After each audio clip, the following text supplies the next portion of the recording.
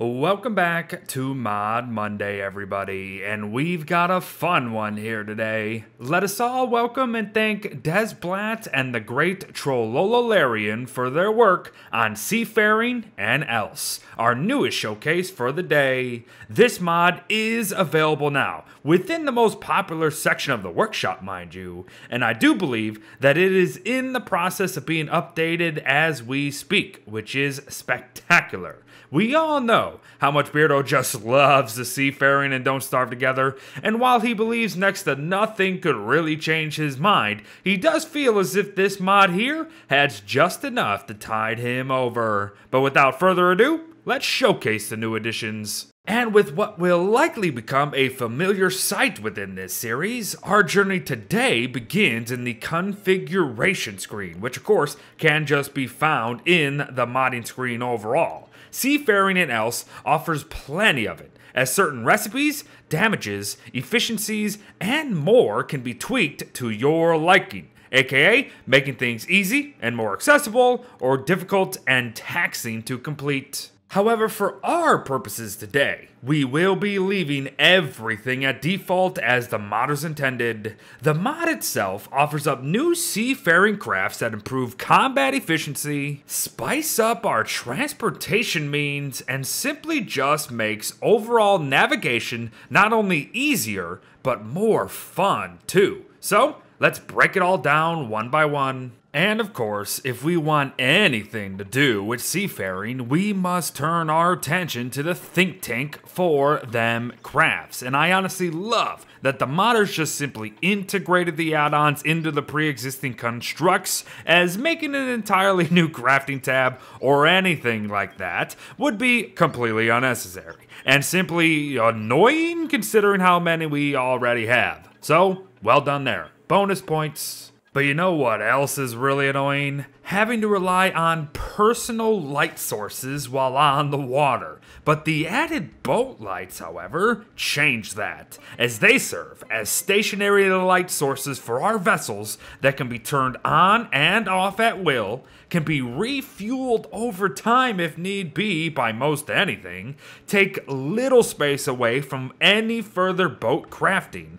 and offer the perfect amount of light and to not be too good, if you know what I mean. Seriously, I may just keep this mod installed simply for these things alone. Then again, the new boat floodlight may just be my newest favorite thing. It not only accomplishes what Winona spotlights could not, it simply is better than them in every single way. They too require refueling now and then, mind you, and the cone of light they provide are tailored to your steering wheel to boot. So in layman's terms, wherever you set your heading, the light will follow. And that's spectacular. Oh, and you can turn it on and off as well as to not waste fuel. So score one over Winona's dumb lights once again. But now is when the fun begins. Screw heaving and hoeing mass all day long. Let's just steampunk this puppy. The turbine engine can propel your boat without a stinking cloth sail of any sort, and does so faster than them to boot.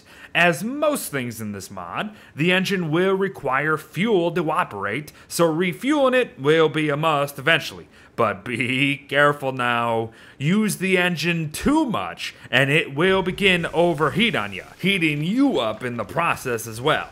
But push it even beyond that point, and you will have a catastrophic explosion on your hands. Not only will you lose your engine, you'll likely lose everything on board, as the flames will have their way. So, good luck and be smart. Thankfully though, the engine too can be turned on and off to conserve fuel as well as cool it down. However, funnily enough, we can use ice and or ice cream to do it ourselves. Just whatever you do, do not overwork your turbine engines. Unless, of course, you want to. And what do I mean by that? Well, we can choose to hammer our engine to send it in the overdrive mode.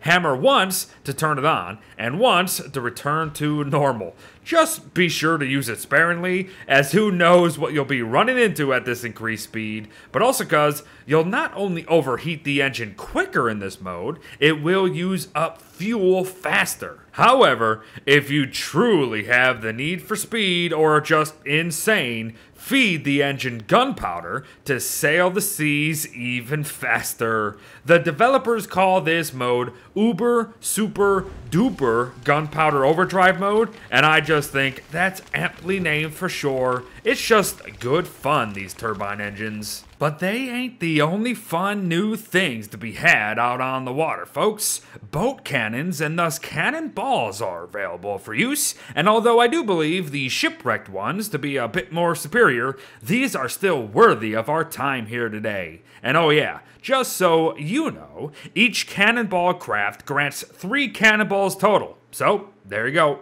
When you have your cannonballs of choice at the ready, you can then load up to 4 stacks of them within a cannon to begin. You'll have to then use the cannon stick to direct traffic pretty much. You click to use the gadget, and the cannon will just launch a ball with pinpoint accuracy. The rock cannonballs, aka just the default ones, deal 150 damage, but remember now, everything is configurable. They also destroy structures and even fell trees if you wish. Now the fire cannonballs are pretty self-explanatory. When they go boom, like the normal cannonballs, they also will choose to spew fire every which way to Sunday.